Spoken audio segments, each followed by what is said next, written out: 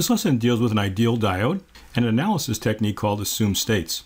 You can find these notes in the ECE302 ebook in Chapter 2 starting on page 1. Like we did in ECE201, we started the course by defining an ideal element. In this course, we'll be looking at diodes and transistors, and so let's define an ideal diode. Just like in 201, we had a symbol. In this case, the diode symbol is an arrowhead with a bar. It's got two terminals, so we can have a voltage across it and a current through it. This terminal here we're going to call the plus terminal, and this the minus terminal, but they also have two other names called the anode and the cathode. Anode is Greek for the up way. The cathode is also Greek for the down way. Now if we were to plot the voltage across and the current through this element, like we did for a resistor, we get a graph. In this case, this is the graph for the ideal diode.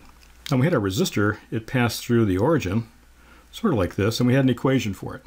Here we've actually got two equations. And we can write that as an expression the following way. The current is 0 when the voltage is less than or equal to 0. That's a part over here. And the voltage is 0 when the current is greater than or equal to 0. That's a part up over here. So unlike the resistor, we don't have an equation that describes those two, just simply a set of conditions. We could create a model for each of these two. If we had no current, that sounds like an open circuit between the anode and the cathode. For an open circuit, the voltage across the open can be positive or negative, but if it's a model for the diode, this is only true when the voltage across it is less than or equal to 0. So this is going to be a condition for this to be true. Over here, having no voltage, that sounds like a short circuit. But the current in a short circuit can go this way or can go this way. In the diode, it can only go from anode to cathode. Let's put down the condition that this is true, provided that the current in the diode going from anode to cathode is greater than or equal to 0. Besides anode and cathode, the name diode itself is actually Latin for two ways. So we have a low resistance way and we have a high resistance way. On the plot on page 1 of the VI characteristics, the origin, where the voltage is 0 and the current is 0, has a special name. It's called the transition point. It's where the diode is acting like a short circuit and an open circuit simultaneously. Now these conditions are covered by our description on the previous page. We're going to use this for an analysis technique a little bit later in the chapter.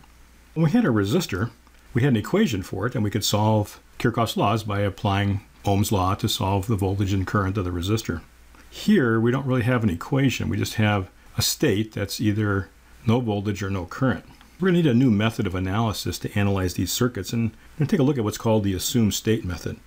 The ideal diode can only be in one of two possible states. It's either an open circuit or it's a short circuit. So what we could do is to take a guess.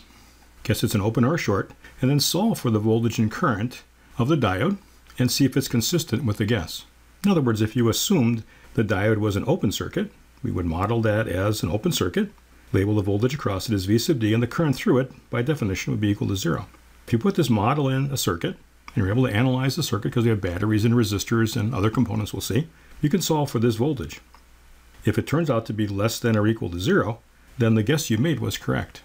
Now, if it turns out that the voltage across here is greater than 0, then it's a contradiction, and therefore that can't be the correct model. We could also assume that the diode is a short circuit. So put the model in for a short circuit, which is just a wire. By definition, the voltage is equal to 0. And if we label the current from anode to cathode, if this model is correct, then we need to show that this current is greater than or equal to 0. If it turns out it's less than 0, then that's a contradiction. And so we're going to take a guess. Solve for the voltage or current of interest and see whether it's consistent with the guess. If it is, then we've made the correct choice, and there is only one answer, and we found it. The transition points are used later in the chapter to show when something changes state. In electronics, when something turns on or turns off is usually pretty significant. We'll take a look at that a little bit later in this chapter. And these are the concepts of an ideal diode and assumed state analysis.